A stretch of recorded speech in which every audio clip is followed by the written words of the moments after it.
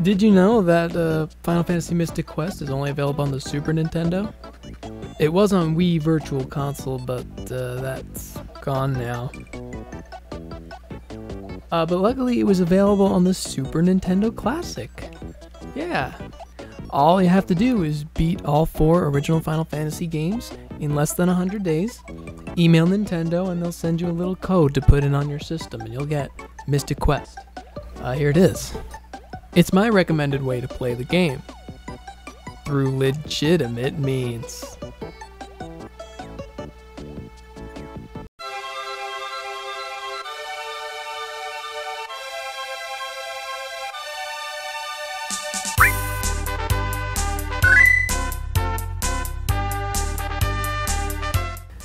Howdy everybody. Welcome to the Independence Day special. What do you mean it's been a week since July 4th? I don't care. This game is the most USA Final Fantasy, and I'm going to take the time to celebrate it, so indulge me. You may be wondering, how is this game USA? It's still Final Fantasy, it's still made in Japan. Does it take place in America? No, it doesn't, idiot. See, this game has a bit of an interesting history. Final Fantasy IV, aka Final Fantasy II, has shown up in the West, and it was just critically acclaimed, as you might imagine. It still is to this day. It didn't sell as much as they'd hoped, not even a fraction of what it sold in Japan. So Square was thinking, we gotta start really pushing Final Fantasy. But they thought, Americans are dumb. As they've thought throughout history, with games being re-released under different names for us because they needed to be easier and stuff like that, nobody trusted the US with video games. I don't understand why. What, are we dumb or something? Final Fantasy V was on the way. And they were like, this has a job system, this is a little complex, it's a little more in-depth than 4 or any of the ones that we've released in the US so far. We need something that will draw them in, their dumb peanut-sized brains. Let's create a game that is specifically designed for beginners. And here we have Final Fantasy Mystic Quest. It actually came out in the US first. It was literally made for us. It did come out in Japan later, and they called it Final Fantasy USA. And that was all that audience needed to know to figure out, oh, this is a game for dumb babies. Okay, got it, I'll skip that one. The idea was to kind of train us up for the future, for like Final Fantasy V or whatever was coming next. The game is easy. It doesn't have random encounters. You have to go up to the enemies and attack them. There's no overworld exploration. You go from dot to dot like in Mario or something. And battles are as riveting as mashing A over and over because there's no strategy. You just kind of hit the A button, do the damage, hopefully you kill them. Hopefully? Heal when you get hurt. It is the most basic of basic in terms of RPGs. The gameplay I would kind of describe as Final Fantasy Adventure if you had to do turn-based battles instead of just swinging your sword like a normal person. And if that sounds like kind of dumb, it is. Imagine if in a Zelda game you walk into a dungeon room, there's 5 enemies, and instead of just swiping them, you go up to them, hit A, go into a battle, and like a minute later, after mashing A a bunch of times, you come out and then you go to the next guy. That is what this game is like. At first you're thinking, oh, no random battles. Well, that's cool. I can just explore at my will and I can fight who I want. No. The vast majority of level design in this game consists of a 1-block path that you have to go across for some reason, and there's like 5 enemies placed in that block and you have no choice but to fight them. It's not random, it's predetermined, and you have to fight pretty much everybody. Like I said earlier, there's really no depth to the gameplay at all. You mash A, you got some spells, but you don't want to use them because you want to save them for the boss. But then it doesn't matter because you get items that heal all your magic instantly. You have 2 party members total, you and a guest, but they're the same. You just mash A with them too, and you do the most damage and you beat the guy. In terms of the exploration, the Final Fantasy Adventure aspect of it, there's some kind of puzzly stuff. The jump button from Legend 3 is back. I didn't expect to see that. Actually, now that I think about it, this game really feels like a Game Boy game. I've noticed some assets carried over directly from the Game Boy games.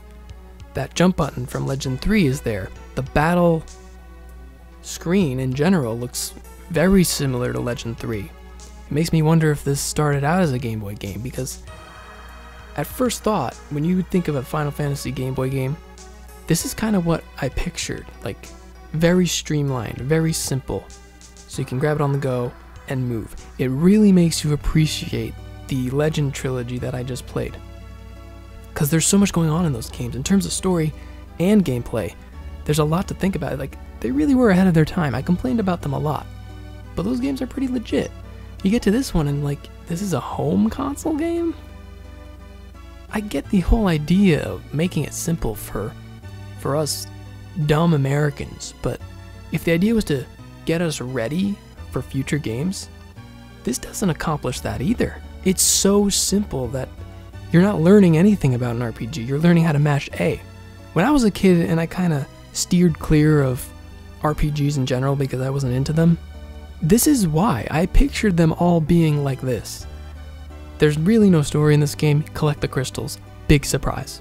And the gameplay is just grinded to a halt. Every dungeon is just fight, fight, fight, fight, fight. If it's not a dungeon on the overworld map, there are these battle areas where you just press A and you're in a battle.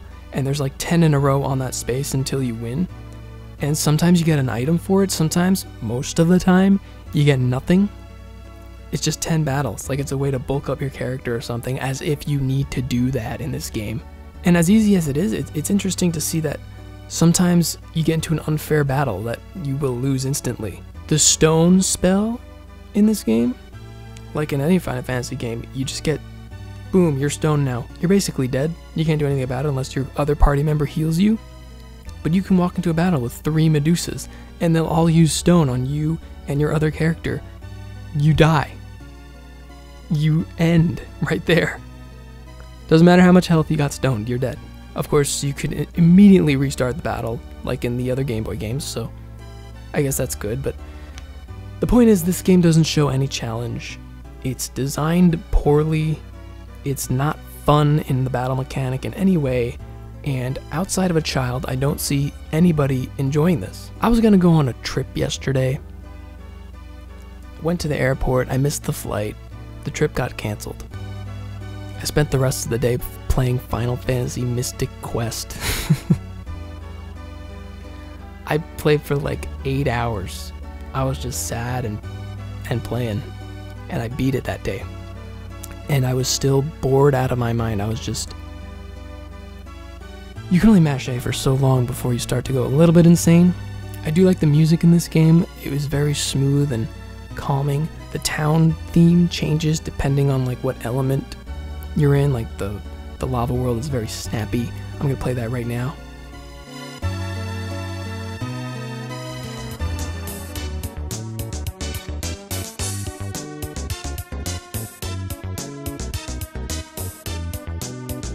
There is some charm. When you do enough damage to an enemy but don't kill it, they might change their sprite into something like weakened, like there'll be a band-aid on them or something. The Medusa will like become bald, so you know, like they're close to death. It's kind of funny. My favorite one is the Hag, because they're like a water serpent, but then when they're close to death they just go like, and that's it. And then you kill them. That always made me laugh. The enemies like to fart on death. Overall, it's just a very bizarre experience. And really, I'm done there. Like, that's, I've said everything. Boring. Some charm. Wouldn't recommend. Especially when the only way to play is on your legitimate Super Nintendo console. This might be one of the shortest reviews.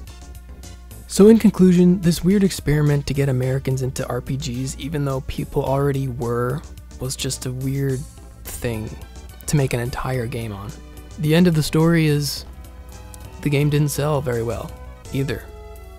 The reviews were mediocre because the game was. Not many people who weren't into RPGs got this because they weren't into RPGs and they didn't hear it was good.